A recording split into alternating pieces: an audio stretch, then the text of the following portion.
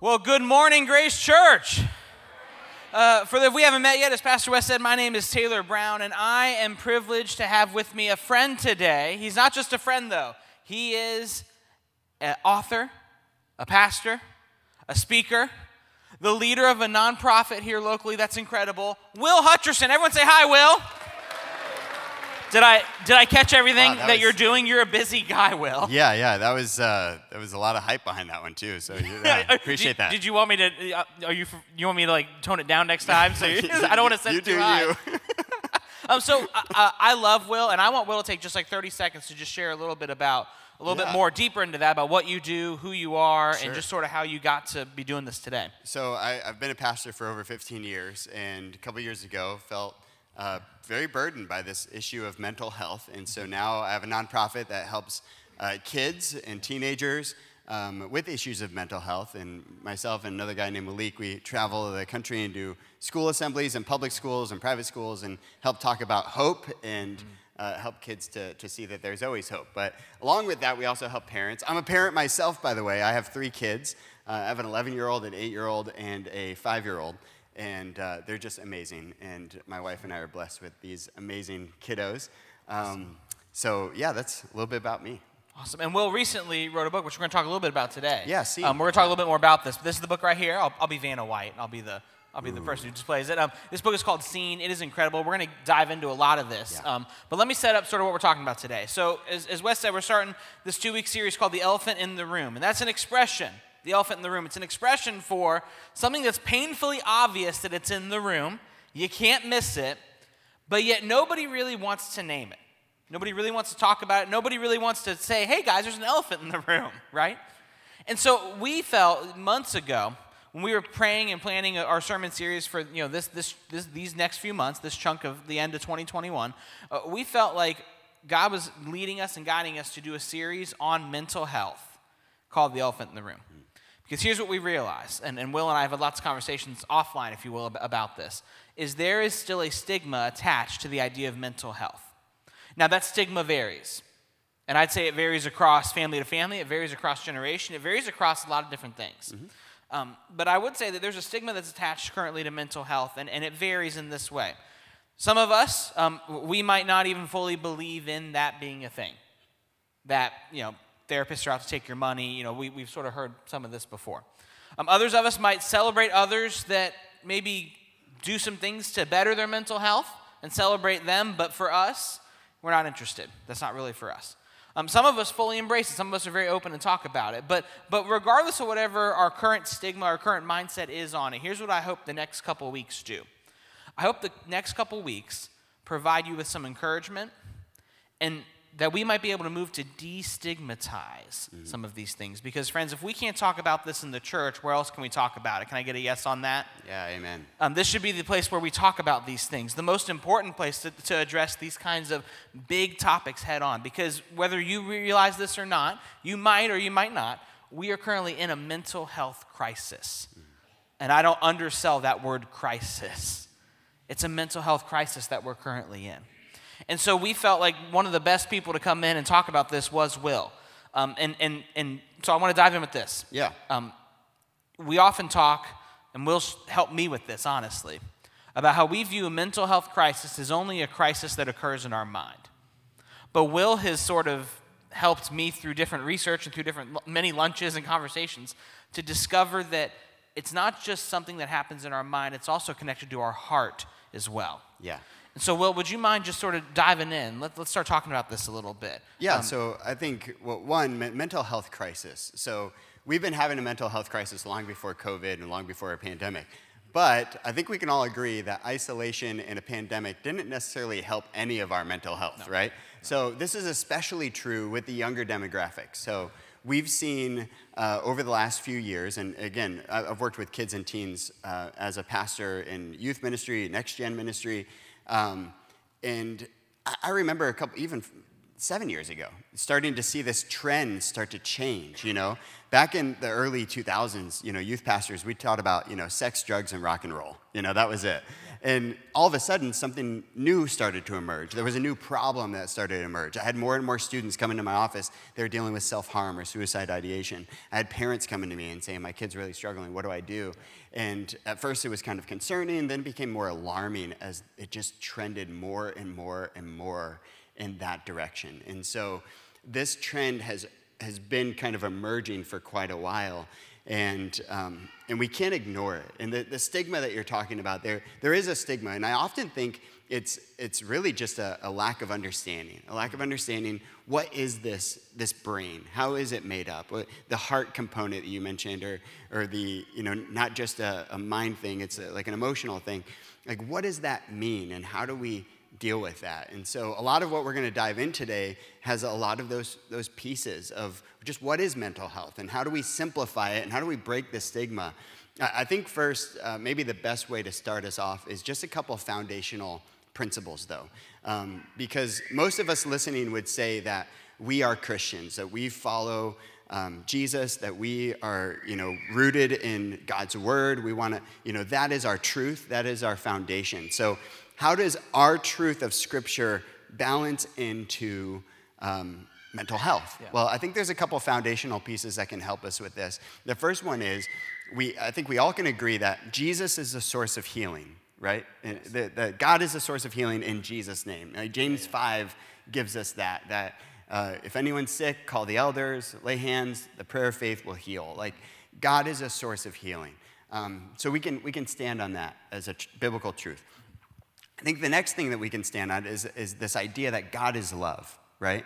1 John tells us, you know, God is love. There's a way that God communicates this essence of who he is, and love is a big component of who he is. So love obviously is a core attribute here. We'll get to that in a minute, so pinpoint love for a second. And then the second truth I think we can all agree with is that we have a God who reveals mysteries to us, right? I mean, the mystery of the gospel has been revealed through Christ, right? So, and there's these mysteries, this knowledge that he gives us, understandings that he gives us, and that is true when it comes to the brain as well. God gives us understanding. So if that is our biblical foundation, if that is like all the things that I think most of us in this room could probably all agree with, like, there we go, that's our foundation. So how do we then take mental health and place it on that foundation? Well, first off, let's recognize that there's a problem. There has been an increase in depressive symptoms, anxiety. We're the most medicated country on the planet when it comes to anxiety, by the way. There's been an increase in suicide ideation, and suicide attempts, and even suicide completions. I don't want to live too much into the problem, but for all of us, I think it's helpful for us to just understand the vastness of the problem. So I'm going to give you a quick statistics, and then we'll go into the hope stuff, because I want you to know, the big part of this, by the way, is not here's the problem. The big part is there's hope. Like there's some amazing things that God has given us to take steps to help this mental health crisis. But to give you an idea of this mental health crisis, suicide rates have increased 76% in ages 15 to 19. 76%. Now that's just for teenagers. Now, suicide rates have actually increased among every demographic, even senior citizens. But the most alarming part is that the highest rate of increase is actually between the ages of 10 to 14 years old. Wow. We're talking like elementary kids. Yeah. And that's pre-pandemic statistics, 2019. That's the highest rate of increase. Depressive symptoms are up 21% in males, young males, and 50% in young girls. Suicide attempts among black teens specifically increased 73% between 91 and 2017. And this is an important statistic, there's an elevated risk of suicide among African American boys ages 5 to 11. Do you see younger and younger, we're starting to see some really alarming things that are happening in our world.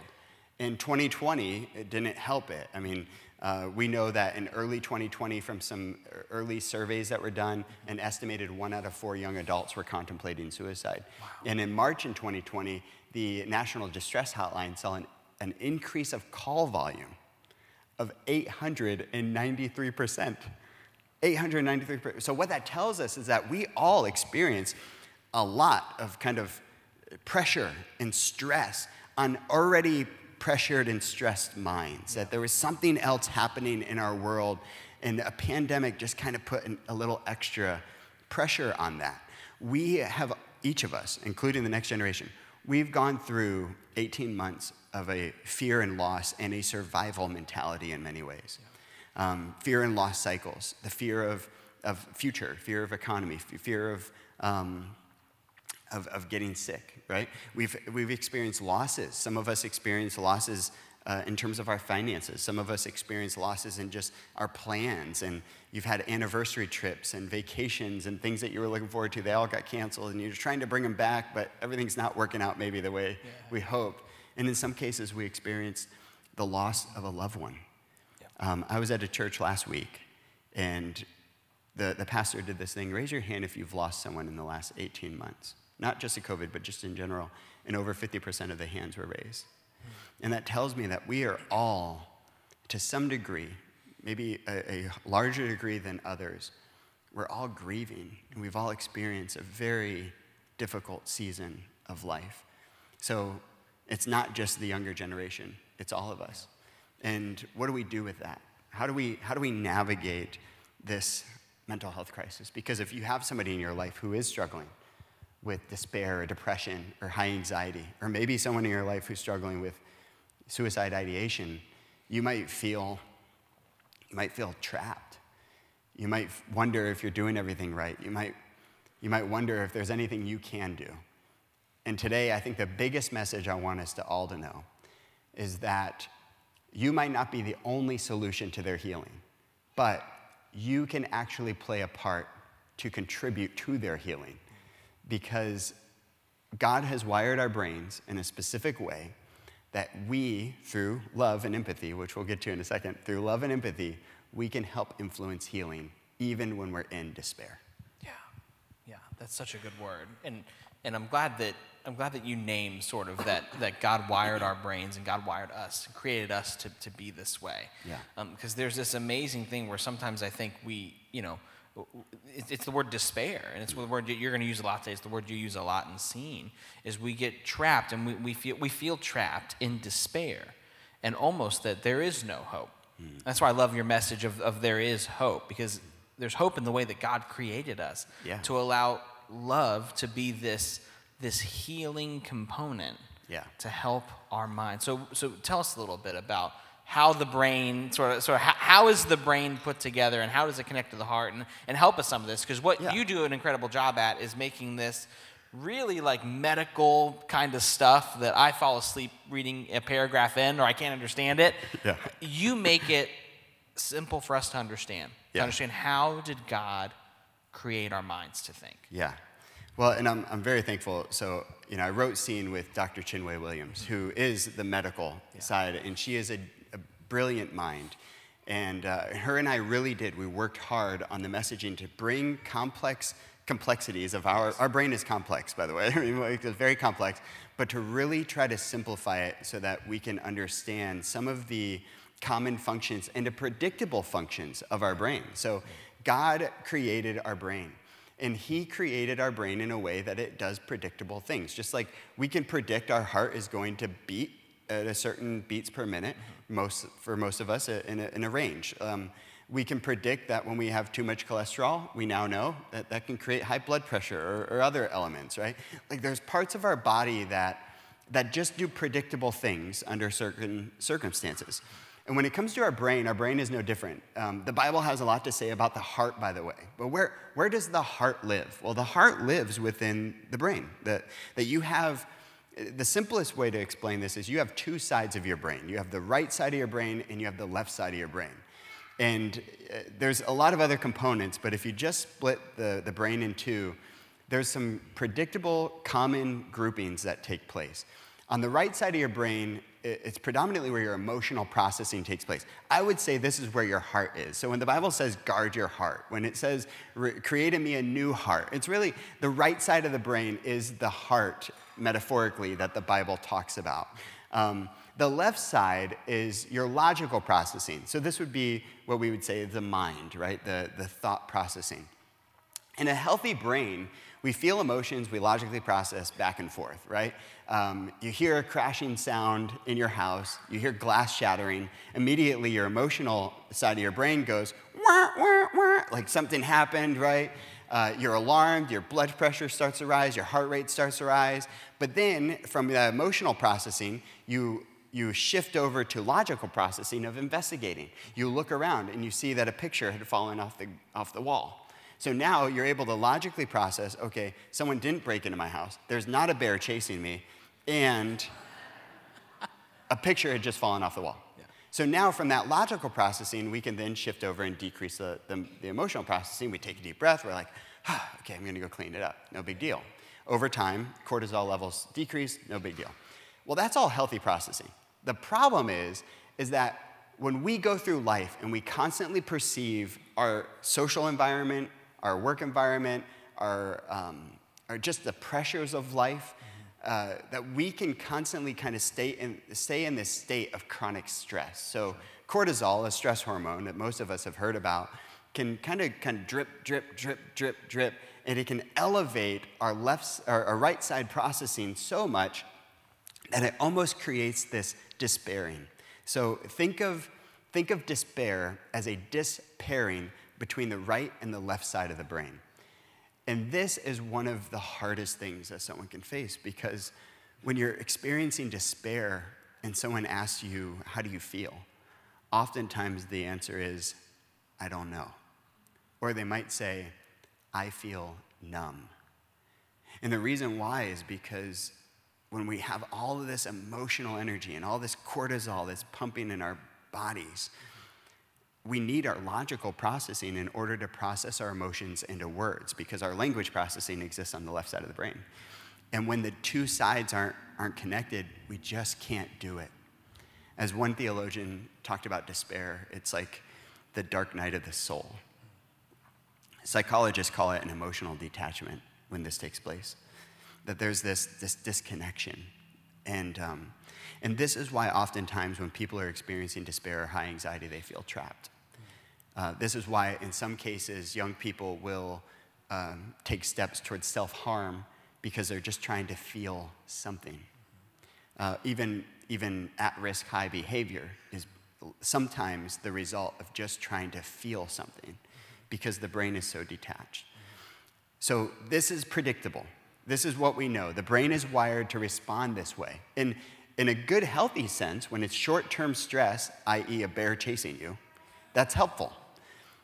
But when we're perceiving our world as constant bears, when the pace of our life is constantly perceiving alarm and emergency, that's what creates a problem. It's operating crisis every single day, Yeah. every single moment. Yeah, you're absolutely right. Yeah. But here's the cool thing. So that's all the bad news, but here's the good news. Just as much as the brain does predictable things in stress and with high cortisol levels, the brain does predictable things when we experience love and empathy. Connection, research shows us that connection plays a huge part in healing despair and anxiety. Oxytocin, another hormone that you may have heard of, it's an emotionally bonding hormone.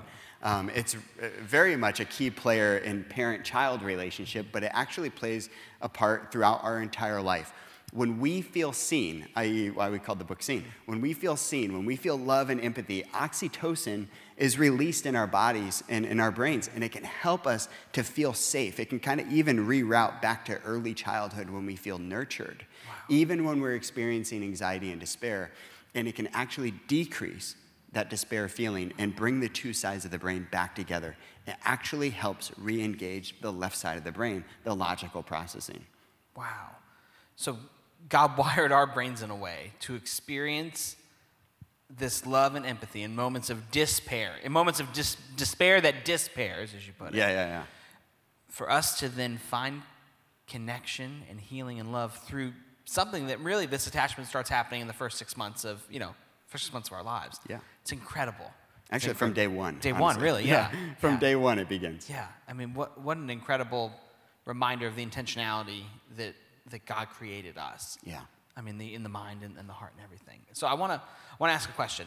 This is pretty direct, but I think we needed, if we're going to call it the elephant in the room, we have to have direct questions. So here's the question. Can a follower of Jesus that's faithful,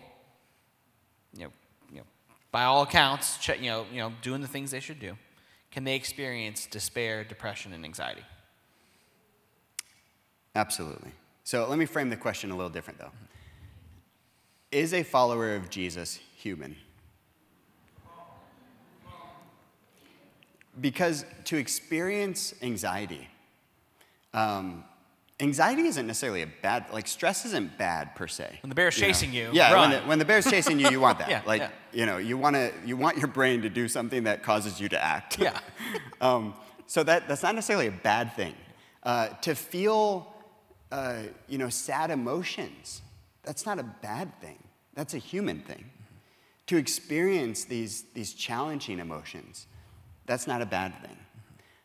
I think one of the things that we've done at times with our logical processing, and sometimes our logical interpretation of Scripture, is that we've de-emotionified. I don't even know if that's a word. It's a word now. De-emotionified. I've never said that. We've eliminated the emotional factor as we've read even some of our Bible stories. Like, we read them so analytically and so logically because we're reading from top to bottom, and we miss the context sometimes of time and space.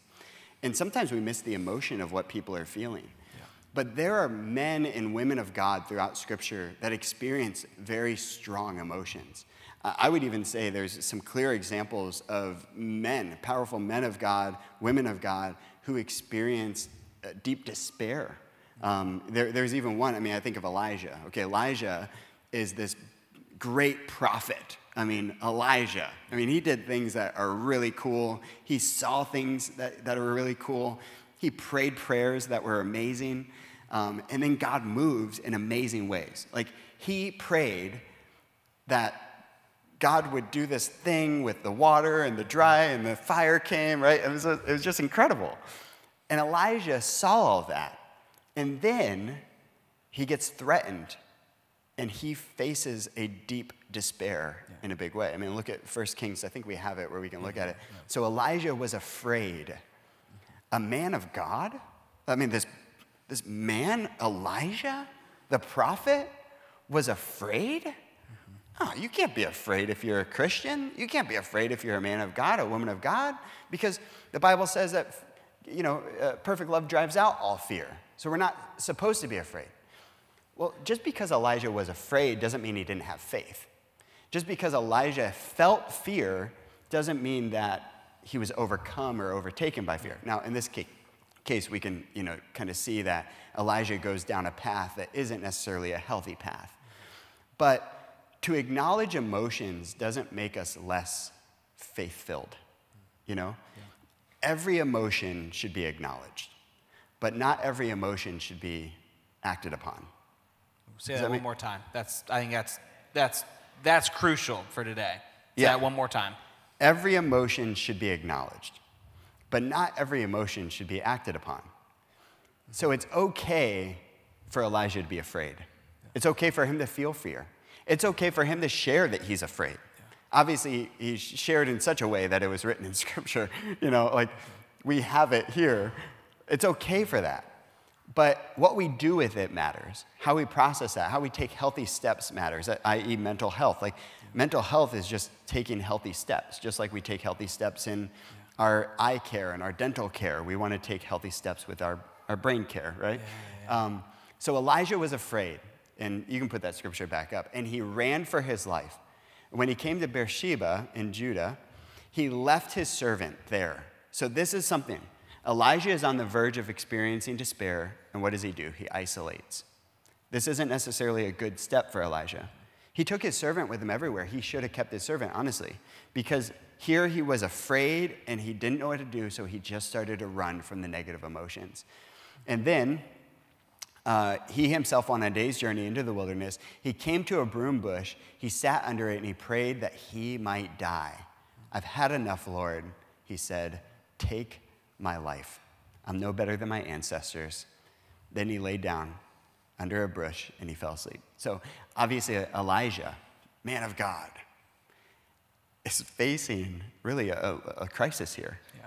And so much so he goes into a despair, even with suicide ideation, or at least the desire at least to want to die, asking God to take his life. That's a level of despair, right? Yeah. But he was a man of God, right? Because even though we are people of God, we're still human, and we experience the human experience. What we do with those emotions matters, though. And in this case, I think Elijah gives us an example of maybe some things he could have done differently, and isolation is definitely one of them. The biggest thing is when you're facing challenging emotions, you're facing challenging seasons in life, the biggest thing is to recognize that we are wired for connection, one with our Heavenly Father, but also with one another. And people play a critical part of our healing because that's how our brains are wired. Yeah, that's so good. We got a few more minutes, so I got 2 more questions for you, 2 more things. The first one, I want to spend a moment talking about acknowledging that emotion. Because as you said, sometimes we can get to a place, this isn't just for teens, this is for all of us. We get to a place where when someone asks how we're feeling, we couldn't even name it. We can't name it because we're just almost numb, we're almost stuck. Yeah. And there's a resource, we have them in the lobby, we're going to have some other stuff in the lobby too, but there's a free resource that you all at Orange and your team made called Feelings Wheel that can help someone be able to name an emotion or maybe start thinking once again, if we're going to go left brain, right brain, and begin logically thinking about what is that emotion and to name it. Yeah. And you call this, or you stress the importance of this by talking about this release that happens from emotion or an emotional exhale. Yeah. So would you be able to talk a little bit about that for us? And I got one more question to wrap us up. Yeah, so when somebody's experiencing despair or anxiety, the best thing we can do is to help them emotionally exhale. So imagine the right side of the brain is so, there's so much emotion there. It's like taking a big, deep breath of air and not being able to exhale. And if we all did that, after a while, our faces would turn red and, we'd hold it as long as we could and we'd either go or we'd pass out, right? And the same is true with our emotions. We either start to release that. We have healthy ways to emotionally exhale, or it comes all out in a panic attack, an anxiety attack, or other means, right? So it's important for us to kind of get that right side of the brain to be able to have that pressure release. And the best way that we can help somebody to do that is by seeing them on a deeper level. The way I like to say this, and Dr. Chinwe and I wrote this in the book, is that we have to see beyond the behavior to see the emotion. So a quick analogy of this would be, your 13-year-old comes home and, she's upset. She throws her backpack down and she's like mad. And you go, what's going on? She goes, I failed my test and it was a big test and Miss Johnson didn't give me the right study guide, because they always blame the teacher, right? All the teachers are like, yeah. And this, and she just starts telling it. And what you do as a parent is we see right brain activated kid, and what do? We meet them with left brain logic. We go, well, honey, you didn't pass because you didn't study. You actually have to study in order to pass a grade, And last night I told you to study. Instead, you were over there on the tickety-tock dancing away. Tickety-tock, yeah. Yeah. Just doing your thing. I don't know any of the dances, or I'd try them. Yeah, I know, right?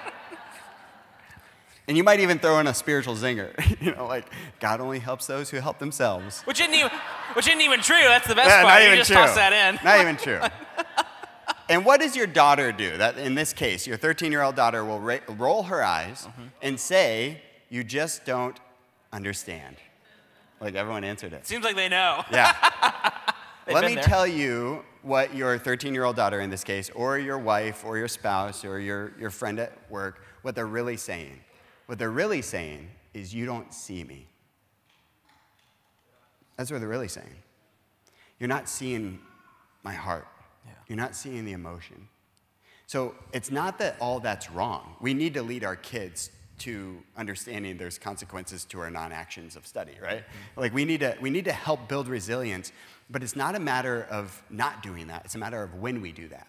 That when we see a right brain activated person, we have to meet them with right brain. We have to meet them with love, with empathy. And then we allow that right brain energy to decrease, then we'll be able to meet them with left brain logic. So I like to say it this way: you have to win the heart before you can lead the mind. So the way this might look, your 13-year-old daughter comes home, she throws her backpack down. You go, honey, what's wrong? She goes, oh, I'm just mad. It's failed my test. And Miss Johnson, you go, oh, you failed your test? I'm so sorry. Here, sit down. Tell me about it. Well, Miss Johnson I thought we were on chapter 5 and we were on chapter 6. And you're thinking all those same thoughts. You're thinking about God TikTok. only helps those who help themselves. Yeah. You just don't say them in that moment. Instead, you recognize that there's a right brain activated person, emotional activator, and you meet them with love and empathy. Yeah. And you say, maybe you even say something like, if I failed my test, I'd be pretty disappointed too. Because when you were 13, you would feel exactly the same way. If your coworker did that, you would feel the same way. So you get the idea that you would feel that way. You just have to remember that you would feel that way and share that. Meet them right where they are. And then after that emotional exhale, after you allow them to process all that out, 10 minutes later, then you can say, hey, is there anything you think you could have done differently? It might not be 10 minutes, by the way. It might be 30 minutes. If it's your spouse, wait a day, But or a couple. Give it some time. Allow for a couple exhales there. But my point is that it's not that we don't engage the logical processing. We just have to make sure that we're meeting logical processing with a logically activated mind. And when you have a right brain activated mind, you want to meet right brain with right brain. Yeah. And you shared last service an example of this, another example of this in Scripture. I'm going to say real quick, and you can add in anything before I go to the last question, of the shortest verse in the Bible, Jesus wept. And when you think about that moment, that's a moment where Jesus could have totally gone logical and said, I don't know why y'all are crying. I'm going to just give me a minute, and I'm going to go race it. Like, what's up? But as you shared last service, in that moment, Jesus met that emotion with emotion by weeping. He was weeping for the sheer grief that was in that moment. Do you mind take just a moment to unpack that a little more? Because it was so good. Yeah. You sort of, that was Jesus living this out, if you will. Yeah, John 11, Jesus wept. So the shortest verse in the Bible. And some theologians have interpreted that as Jesus wept because he was disappointed at the lack of faith. I don't think that's true. And the reason why I don't think that's true is because in Matthew chapter 5, Jesus tells us to mourn with those who mourn. And we also know from Jewish culture that they would mourn for days. They were professional mourners that would just kind of help people to emotionally, no, really, they were. They would help them emotionally exhale out and grieve well.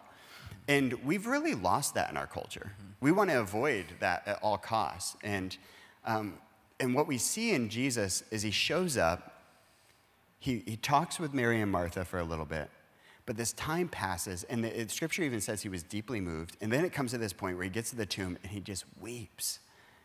Because Jesus, yes, was 100% God, but he was also 100% human.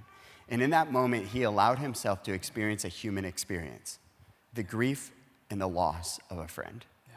Now, he knew what was about to happen. He knew that he was going to say, Lazarus, come out of the tomb, and Lazarus was going to be healed. But in that moment, he just paused and he met people right where they were. He wept with those who wept. He empathized with their pain, and he saw them to a point that he sat with them for a moment in that pain. Yeah. Now, he didn't stay there. There's hope, right? And he started to speak life. Yeah. And life, when Jesus speaks life, people rise from the dead, so he started speaking life. Yeah. And life came, and we can do the same thing. But we have to first meet people where they are, meet right brain with right brain, see them on a deep level. Then let's speak some life. Yes, it is important for us to still speak life and affirm people and move people to the truth of Scripture. But we first have to meet them right where they are. And then we can help them to develop grit. Because we want grit, right? We want the ability to overcome negative emotions. If you're over the age of 50, you might have even thought, what happened to the resilience of this generation? Back in my day, we walked uphill both ways to school, and in the snow, yeah? In Florida, in the snow. In Florida, in the snow. It was absolutely impossible. But my point is sometimes we can look at that and just say, we just need to toughen them up. But, and I don't have time to get into this, but so much has changed in our culture that the structures that we had 50 years ago don't exist today to help kids with the resilience that they need to overcome these negative emotions. So we have to, as the older generations, we have to recognize that things have changed. And the best way to help them is to help them to realize, yes, this is a tough world, but it's also an emotional world. And that with love and empathy, we can actually help influence and heal the brain and lead them towards wholeness. So good. So one last question. Yeah. What's the most important thing you would say for followers of Jesus in this room, watching online, followers of Jesus in here that are struggling themselves with mental health? Followers of Jesus in here who know somebody, a loved one or a friend that's struggling with mental health? What's the most important thing to keep in mind when it comes to God's perspective on this? How would you close this out? I would say one is, if you're hurting today, I want you to know that God sees you, that you don't suffer alone, that you're not broken, that you may be going through a challenging season, but it truly is just a season. Recognize that there's always hope. Please hear me, that there's always hope. I know it feels like it'll always feel this way because of some of the pain and hurt that you've experienced, but it won't always feel this way. There's always hope. So just keep breathing. Just keep breathing. Don't make a permanent decision on a temporary problem. Just keep breathing. There's hope. And reach out and talk to someone. Isolation is not your friend. You're wired for two things. You need to have secure attachment with your Heavenly Father to feel seen by your Heavenly Father. But you're also wired to feel the need that you have is to feel secure attachment from others. So have a conversation. Share with somebody what you're going through. Don't let the stigma hold you back, thinking that they're going to think less of me. No, not at this church. They're going to love you. They're going to see you. So don't walk alone. And then the second thing I would say, if you have somebody who's hurting in your life, a neighbor, a coworker, maybe a grandkid, a kid, slow down, see them, have conversations. Conversations can help heal. And you might not be the sole source of this. I don't want you to hear me and put too much pressure on your own shoulders. You're a part of a wraparound approach. So doctors may be needed, just like we need to go to the heart doctor sometimes, or the eye doctor, or the dentist. Sometimes we need to go to a counselor or a psychiatrist. Sometimes medicine is needed because our brain is an organ that, yes, we can have faith and take healthy steps. But sometimes medicine can help us in our bodies to heal, and so that's okay. So if you have someone in your life hurting, you can be a part of that wraparound approach, but understand that you are a part of it. So seek help as well, especially if you have a kid in your life or someone close to you that's dealing with some suicide ideation. Like, take steps to get help. Don't navigate that alone. Will, thank you. Can we thank God for Will this morning?